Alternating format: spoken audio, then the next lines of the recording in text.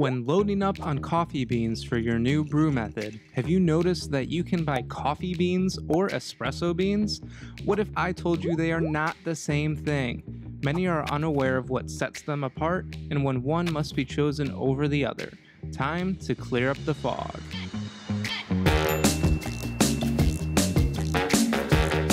First, let's take a quick look at the roasting process. The roasting process is every bit a part of your resulting coffee as it affects what your brewed coffee will ultimately taste like. You start with fresh green coffee beans, and by that we mean the green ones from the cherries of the coffee plant. By itself, the green beans cannot be used for brewing. It is the roasting process that actually unlocks the oils and sugars within the bean, which in turn gives the coffee that distinct aroma and flavor. The beans are subject to high temperature, and the length of time that they go through the process determines the light to dark roast profiles.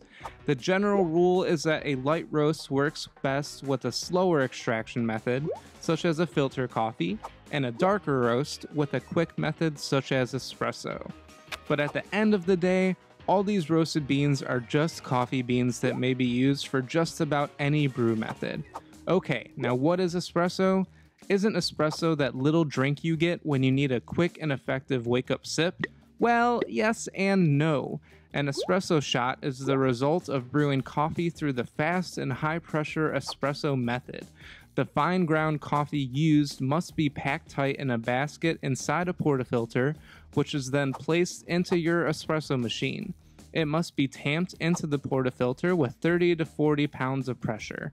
The espresso method then makes use of hot water pushed through a machine at high pressure, at least 9 bars, within about 25 to 30 seconds. The resulting shot is a thick, full-flavored brew with just the right amount of espresso crema. This shot is often used as a base for other drinks like the macchiato and cappuccino. So what is espresso crema? Crema is often mentioned with reverence in relation to espresso. It refers to the light-colored layer that forms on the surface of brewed coffee during the extraction stage. While brewing espresso, carbon dioxide coming off the compacted fresh grounds, meeting with hot pressurized water, causes the trademark bubbles to form. So espresso beans versus coffee beans, which one? Now that we know more about the roasting process and the espresso method, let's try to answer that mysterious question. What's the difference between espresso coffee beans and regular old coffee beans? The brew method. Coffee beans refer to any bean roasted and readied for brewing. Light roasted beans do not have an oily sheen and are best for white coffee and non-pressure brew styles like pour-over coffee or cold brew coffee. Medium roasted beans result in a different flavor profile and based on the bean origin can be used for many styles of brewing. Dark roasted beans, on the other hand, stand out for their dark brown color and shiny oily surface. Most of the time they are used for espresso brewing. Espresso coffee beans usually belong to that dark roast category, as this is the stage in which the beans offer the least acidity with a fuller body. You will still be able to get slight hints of the bean flavor as well. The dark roasts of espresso beans are richest in coffee's natural oils, evident in the oily sheen you can see on the beans. Emulsification of these oils, along with other compounds in coffee, prove helpful in producing the so-called espresso crema. Using regular beans to make espresso may not produce the kind of brew you expect in a perfect shot, no matter how good they are. Some varieties are too light, others may be too charred or dark.